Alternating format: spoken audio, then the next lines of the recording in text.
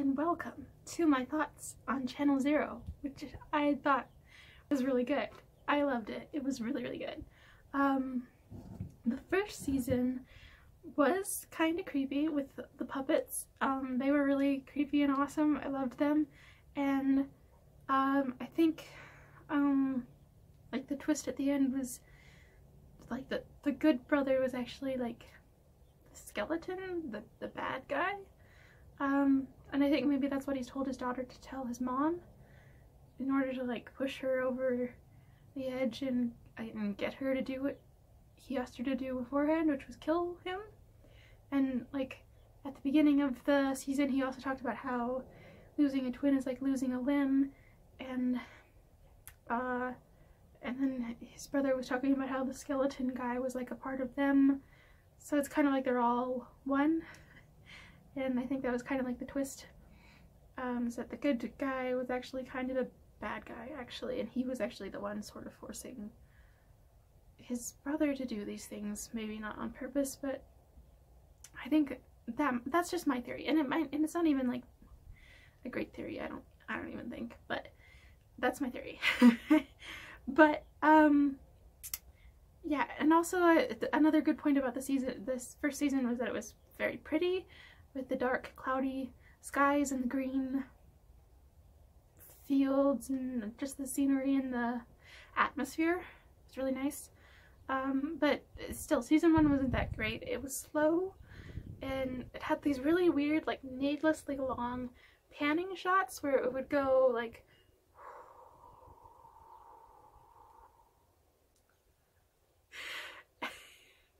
and what was that for? They don't need to be that long. And then the conversations that people had, I have in my notes, it says convos. The convos, while they did have drama, I said, they were also kind of strangely muted in they were dramatic, but also strangely muted in the emotion that they had.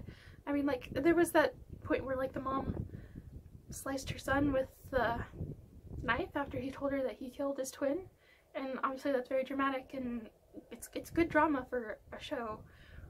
But then also, most of the time when people talked to each other, there was, like, no music in the background, and everyone's vocal sort of tones were sort of really, they all kind of sounded really, really, really depressed.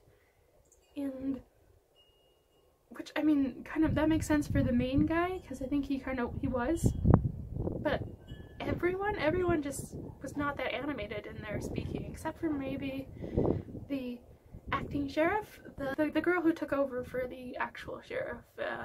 She was a little more animated and a little more likable, and yeah, she was cool. So that was season 1, and it was only okay, but so I'm really glad though that didn't stop me from watching season 2, because all 3 seasons are out now. Season 2 was way better. Like, it's like season 1 was like a 6.57, and then season 2 was like an 8.59. It was a lot better, and like the imagery was so beautiful and creepy, and like from the very start, like they had all these beautiful creepy images, like just the house, the no-end house, that was like in the very first scene, and it was just so dark and stark in contrast to like the surrounding suburbs in that first scene. It was so beautiful and interesting and creepy. Yeah, so and like the memories that were eaten, I liked how they looked like pomegranates inside. When they were broken open, they looked like they had pomegranate seeds inside, and it actually looked kind of yummy, which is creepy, right? To think like that actually looks yummy. And some of the stuff they went through in the no-end house before they got to the 6th or 6th door was really, all of that was really creepy and pretty too. Most of it was pretty and all of it was creepy, and it was just so, like the just in general, the whole season was really haunting and creepy and just great. And I like the very concept of the haunted house being like an organism that leads people in with psychological horror, and it gets to everyone's weaknesses and they have to like overcome their inner demons and stuff. It's very cool. Yeah, and there was character development. There was actual character development, which is awesome. And like each character basically, I mean, each character had like one basic thing that they had to sort of overcome, and even though each character had more than one quality, they were actually very well written characters, with a lot of different character traits and interesting qualities. They were very good characters, and each of them had like their one thing that they kind of had to overcome.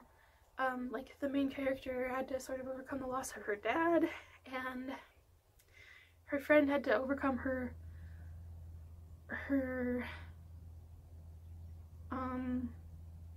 just the way that she didn't ever like put herself, you know, out. She didn't ever try that hard to support her friends. And then like one of them had like a confidence issue, but that one didn't even last long, and that was an interesting kind of twist. I didn't expect that to happen, but that was okay because it did lend to the tension and to the plot. And then like another character was like psychotic and sociopathic, but like there were other qualities to them as well, and they didn't all overcome like their main thing, but the ones that did got out, and so that's cool, and that's encouraging, and that's kind of what movies are supposed to do. They're supposed to kind of have the characters overcome something and then triumph in the end, most of the time. Most movies should do that, and there are some movies that can be good without doing that. Why am I saying movies? I mean movies and TV shows, right? But, yeah. And it's just that because they had just like one thing that was kind of like their one thing, that their one character flaw that they had to overcome in this season, it allowed us to kind of really explore that one thing for each character very deeply.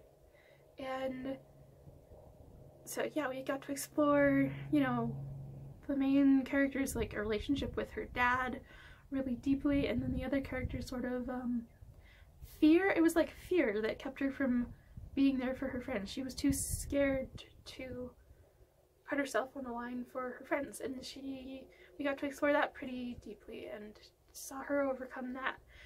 And let's see. And the characters were actually fairly likable, and they did do some stupid things, which, you know,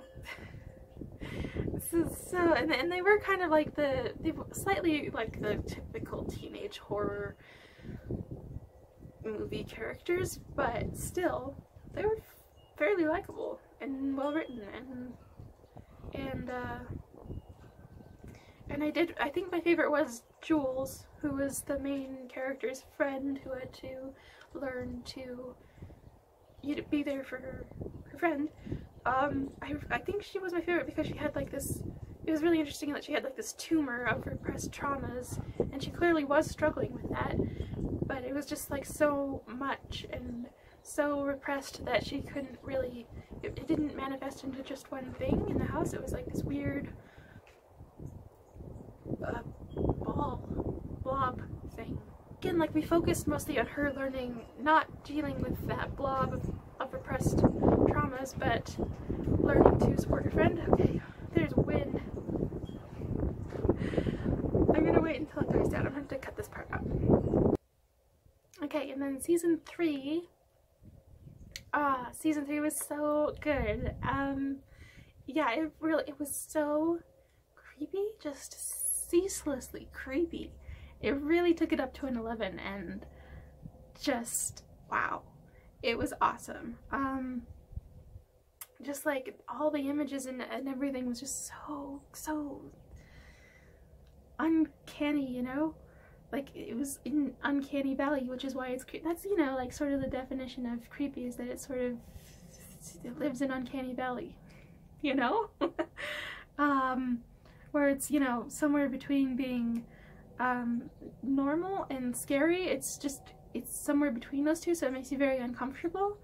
Everything in here, not everything, some things were like for real, like really scary, and then but a lot of the imagery and stuff, like the manifestation of Alice's schizophrenia, like how it was smiling and sort of baby faced and it had her face, I think, right?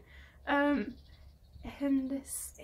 yet it was like deformed and had that strange baby voice, and so it was somewhere between being harmless and scary, and that just makes you very uncomfortable, right? And there were so many things like that, and it was just, it was amazing.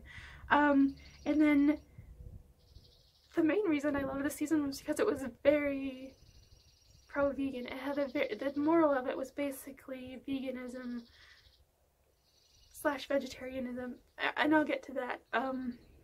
But like, you know, from the very first lines, they're talking about how people in the meat factory had to remove cows' tongues, and so, you know, that's obviously that should make people think twice about eating meat, you know. Isn't that gross? Isn't that messed up?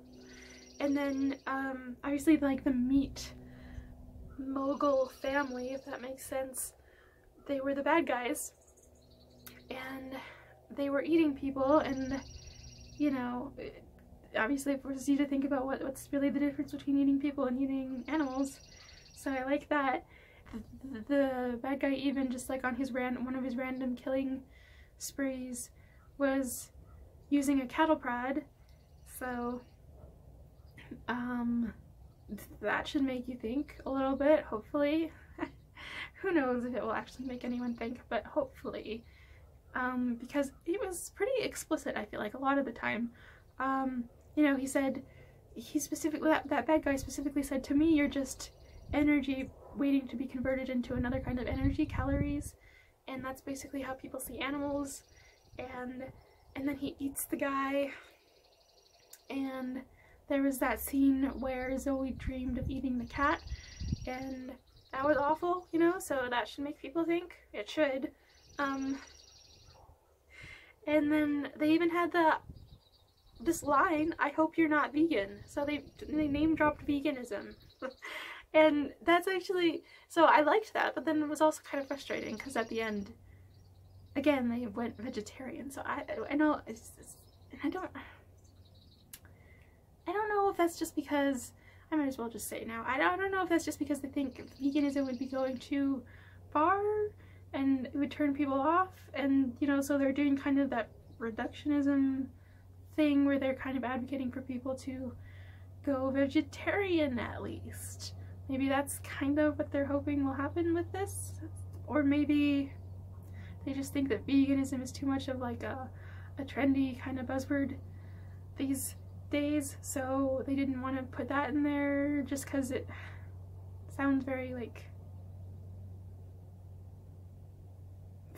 fad diety, even though it's not a fad diet. Or maybe they just thought that these characters in particular didn't make the connection between eating eggs and dairy and how that is harmful to the animals just as much or more than meat is. Maybe that's what they were saying with the ending.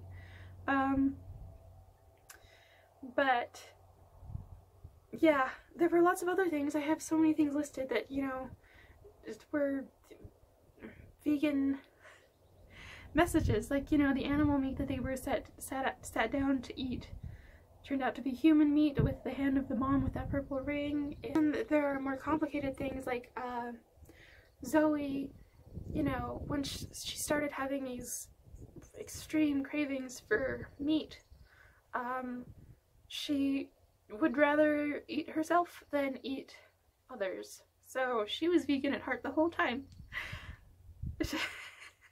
there was that thing that they called God, you know, and that thing was clearly the devil or some sort of demon, and it made them crave meat and kill and eat meat. And so that's obviously the things that the devil would do. And that's just like how people often say, you know, they can eat meat because God, basically. And the thing is, like, I'm Christian and I believe in God and I believe in Jesus, but Jesus never said you should eat meat. Never. And all the things that he said, you know, do unto others as you would have them do unto you, love each other, love your neighbor as yourself. And animals are also our neighbors on this planet.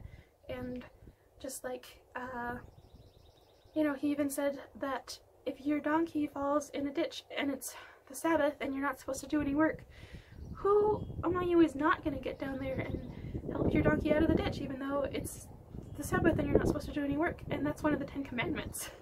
So basically Jesus said that animals are more important than one of the 10 Commandments.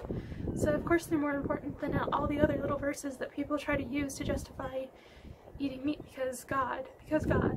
And it's clear, and these same people, I mean, often when they're asked, you know, if Jesus and the devil and a lamb were all in a room, who would kill the lamb? Would it be Jesus or the devil? It would obviously be the devil and not Jesus. And yet still people seem to think that God wants them to eat meat. So that was like a very true, I want to say metaphor, but it's not, I don't know if it is really, but like just how this meat-eating family worshipped God, who was actually the devil. And obviously, you know, obviously he's the devil, but they think of him as God. And then, okay, and also when they chased down the little girl who they were going to sacrifice to the devil, or as they call him, God, and they laid her on like the altar and they were waiting for him to come out and eat her, and she said, will it hurt her? I mean, obviously the viewer's gut reaction is like, who cares? I mean, what's important is that you're killing her. She's asleep and supposedly it's not going to hurt her to be eaten, but she clearly doesn't want to die. She's been running away trying to save her own life for the whole season, and it shouldn't matter if it's going to hurt her. I mean, it shouldn't make it okay just because it's not going to hurt her. Because you shouldn't be killing her. And that was like my gut reaction, and that should be everyone's gut reaction, and hopefully that will make them think a little bit about whether, even if we did kill animals while they were like asleep or something, so I mean, we shot them in the back of the head so that they didn't feel anything or whatever, then it's still not okay. You know, even if someone can't feel pain, if they have a desire to live, like the girl clearly did, you have no right to kill them. That's what I wrote in my notes. And then, but then Alice did, so Alice, like many people, chose her own comfort over the life of an innocent being, and she got her worst fear in return for that. And so that's, you know, hopefully that will make people think too. Again, I don't know if it will, but hopefully. Because like it's not super subtle, but hopefully it's, I mean, and it's also not like exactly on the nose. So hopefully it's just at that right spot that people will, that it will make people think, because there's a lot of meat in here, a lot of eating animals and people, a lot of human and animal meat, and so it should be making people think about human and animal meat while it's also exploring these other ideas, and it's not like being super explicit about what it's saying, but still, I don't know, like I just talked about this with Ferdinand recently. I watched Ferdinand, and my main concern with that was that it was probably too subtle with the message it was trying to put out there. And it often is, like, it's just, you have to be fairly explicit for people to really get that you're even trying to say anything, you know, with your movie or your show or whatever, because often people are not even trying to say anything. They're just making a movie or a show for entertainment purposes. So what else supports the vegan message in this show? I think it was the sheriff or the police captain. I think it was probably the sheriff. I don't know. Anyway, he was the head of the police there, and he killed his son. And he said, "I killed you because I wanted it to be quick. I was afraid of what they would do to you." Which, again, like, your gut reaction to that should be, you shouldn't have killed them at all. You should have found some other way. Like, it's obviously it's worse to kill someone painfully, yes, but it's wrong to kill them at all. So you should have just not killed him. You should have just run off. Like, that's what they agreed to do at the end anyway, after he tried to kill his son the first time. And then he came back around and he was like, "Okay, I'll help you instead kill the other people." And then we can run away. Why didn't you just try and run away the first time? There's almost always another way out besides killing people or animals. So, and then I want to talk just finally about the characters, because obviously I love the vegan ideas that it's putting out, but also the characters are actually really well written as well.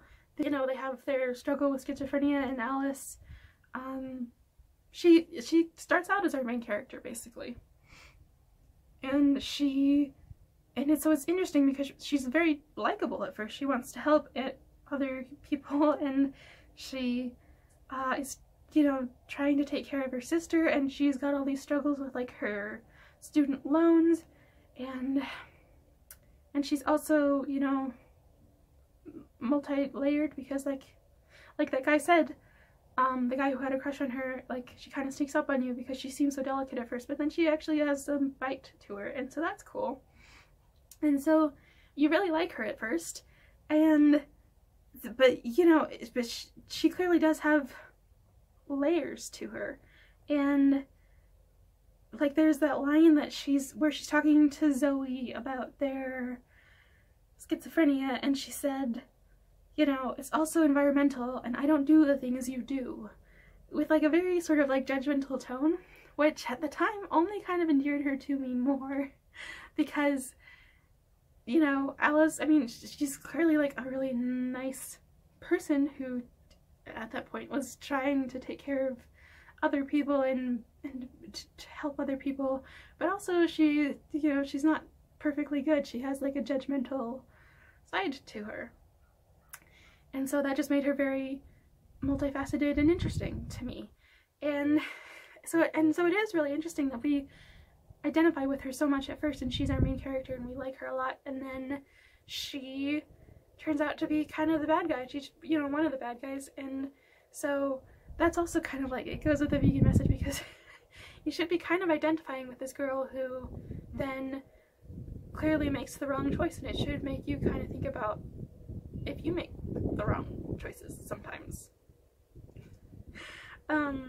And like, I even thought the bad guys were very interesting, like one of the sons who like came into the hospital, and he had like this dance scene basically. It was really funny and interesting, and he was very quirky and strange, and even like the daughter-in-law was the one who had like that whole speech about like the food chain and, you know, blah blah blah.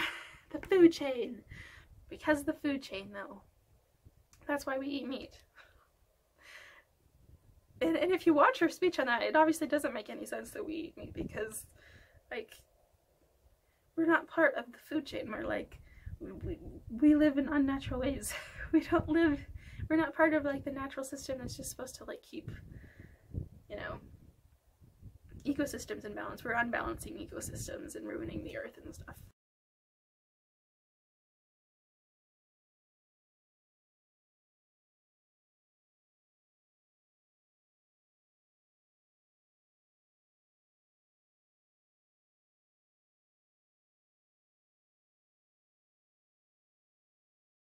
And I liked how Zoe and Alice had like this sisterly bond, you know, that because of their mom who was not a good mother, and you know, that helped to endear both of them to us, both Zoe and Alice, because they were good sisters to each other. Oh, and I also thought it was interesting, I liked how Alice was like clearly sort of desperate for motherly attention, even though she and her mother clearly have like not a good relationship for obvious reasons. She was desperate for motherly attention from her landlady at first, like how she kept like going in and telling her landlady stuff that you might tell your mom, but you probably wouldn't tell your landlady, like having these conversations that she clearly wanted to have with someone like who is kind of motherly, you know? And then it turned out that's what she wanted most, and that's what lured her in to like her doom. And I thought, you know, Alice's sort of absurd choices, her illogical choices, you know, like Zoe said, she was so scared of losing her mind that she kind of just gave it away, and that I think is very sort of representative of what a lot of people do, especially when it comes to meat. This is a really long review already. Anyway, my only complaint about this season was that it was very hard to watch. Sorry, I'm reaching the limit on how much recording I can do. It was hard to snack through. Okay, anyway, so that's my review. Thank you for watching, and you can like and subscribe if you want, and so let me know what you thought about Channel Zero if you've seen it, and what you thought about any of my things that I had to say about it, and let me know what you think, and yeah, thank you for watching again. Okay, bye.